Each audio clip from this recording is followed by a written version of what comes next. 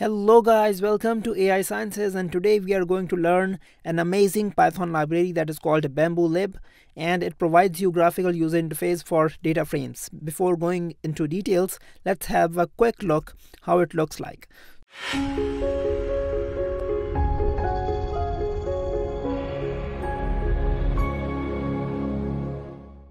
So here let's say here is just a Python data frame that we have loaded by using pandas. It's a Titanic data set. If I click on this button, a magic will happen. Again, this is an ordinary data frame, but I can select columns from it. For example, I just want to have name, survived column, sex column, and age column. Let's say I just want to display only these 4 columns, right? Here we go. And also you can apply a number of filters over it. You just name it, name the filter, and it is available.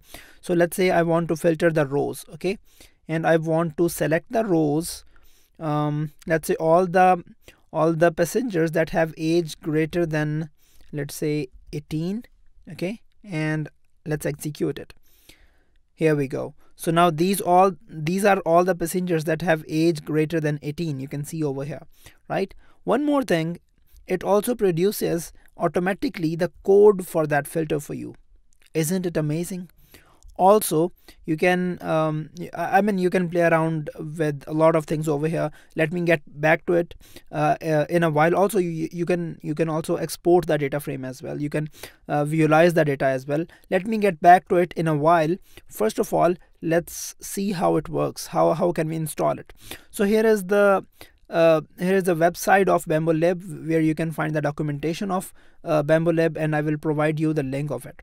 So if you go over here, install Bamboolib in a new Anaconda environment, it shows you, it takes you over here, right? So all you have to do is you have to copy these, let's say 22 lines.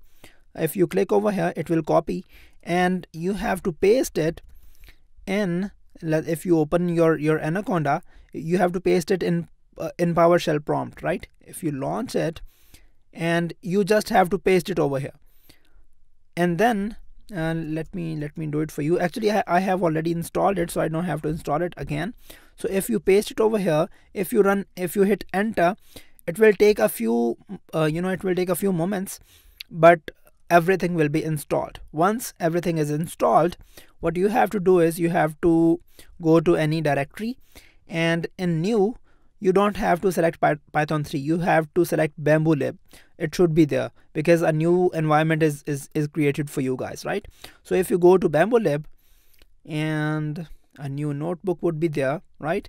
And then if you go back to your Python, here there will be some test code available that you can just copy and paste, right? Let me just copy it from here, and let me paste it over here, and let's run it. So what's happening over here is it is importing Bamboolib as BAM, then it is importing pandas, and then what is happening is it is just displaying a data frame. Which data frame? From BAM, it is getting Titanic dataset, right? That famous Titanic dataset. So I'll also let you know how can you display your own custom dataset over here. No problem with that. So here we go. This is something that we were playing around with it, right? So let's create a plot. Let's do some data visualization. Let's draw a scatter plot, right?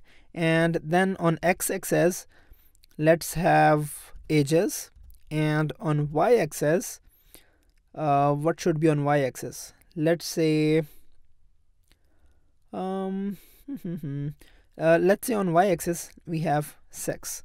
Actually, sex is a binary variable. That's why it looks like this.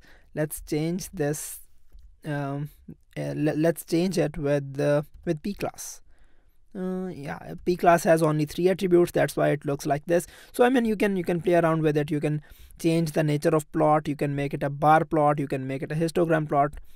This is how a bar plot looks like. So a lot of data visualization is also covered under the package of Bamboolib.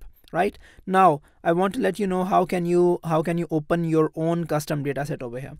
So let me add a few new cells over here.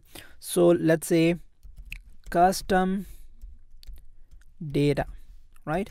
and here I'll say pd dot read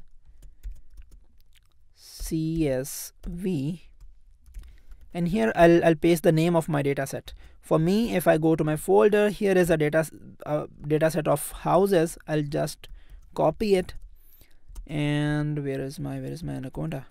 Here it is. So I'll paste it over here, and then I'll just execute it. Here we go. You can see, so my custom house data set is now being displayed over here. You can display any of your data set. This date column doesn't look nice, right? You can see it doesn't look nice. So let me change the format of date. I have to write a code? No, I don't have to. So I'll go to search transformation. There should be a, okay, so we have a to date time transformation. So I'll click over here. I'll select the column, which is date column, and then I'll check which format do I need. So let's say I need this format, right? So I'll copy this and I'll paste it over here, and then I'll execute it. Great, you can see that my date column is being updated, right? And also I have this code over here. Since I ran a transformation, it also provides me the code for that particular transformation. It has a number of transformations. I mean, you can sort the rows, you can group by aggregation, you can group by you can join it, you can change the column type, you can clean the column names and stuff like that. I mean, a lot of transformation are available over here. Also, I mean, you can do almost all your data pre-processing over here, your data analytics over here. So this is a one window library that will help you doing a lot of things without writing a lot of messy code. So yeah, that's about it. You can apply a lot of filters, and then you can export that latest data frame from here, right? So yeah, I mean, you can also check the correlation matrices and I mean whatnot. Everything is available over here. You just have to explore it a little bit. Also, I would highly recommend you to read these documentations so that things will become easier for you guys. So again, guys, I am Sajjad Mustafa, your AI Sciences instructor. If you're new to artificial intelligence, please subscribe our channel. We provide a lot of help for those guys who are absolute beginners in data science. Thank you very much.